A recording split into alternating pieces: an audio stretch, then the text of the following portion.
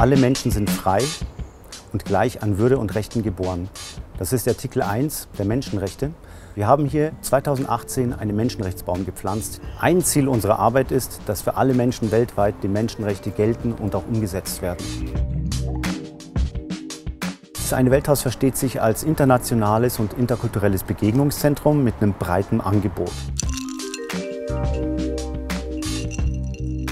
Die andere Säule ist, dass sich das Haus als politisches Haus versteht, wo Meinungsbildung stattfindet, wo ab vom üblichen politischen Mainstream auch Gruppen und Akteure auftreten können. Und das EineWeltHaus ist eine Anlaufstelle für Flüchtlinge. Hier findet Beratung zum Thema Asylrecht und Aufenthalt statt und Sozialberatung.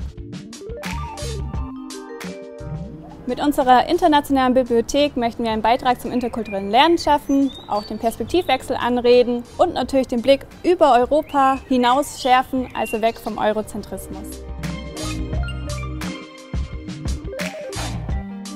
Wir haben hier auch ein Gartenprojekt im EineWeltHaus, in dem wir symbolisch aufzeigen möchten, welche alternativen Möglichkeiten es zur Lebensmittelbeschaffung gibt. Und es soll ein Gemeinschaftsprojekt sein, wo sich alle beteiligen können und auch Bildungsarbeit damit verknüpft werden, wie Workshops oder gemeinsame Kochevents.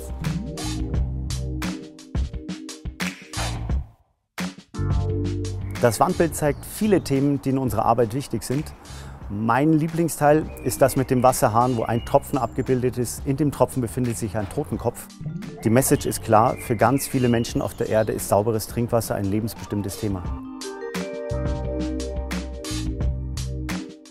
In der Weltwirtschaft ist uns wichtig, dass faire Arbeitsbedingungen herrschen, dass die Lebensmittel möglichst ökologisch eingekauft werden, dass es keinen Konsumzwang gibt in der Weltwirtschaft. Wir wünschen uns weniger Autos in der Stadt, deswegen bieten wir den Verleih von unserem Lastenrad Lara an. Der ist natürlich kostenfrei für Umzüge, Großeinkäufe oder zum Isargrillen.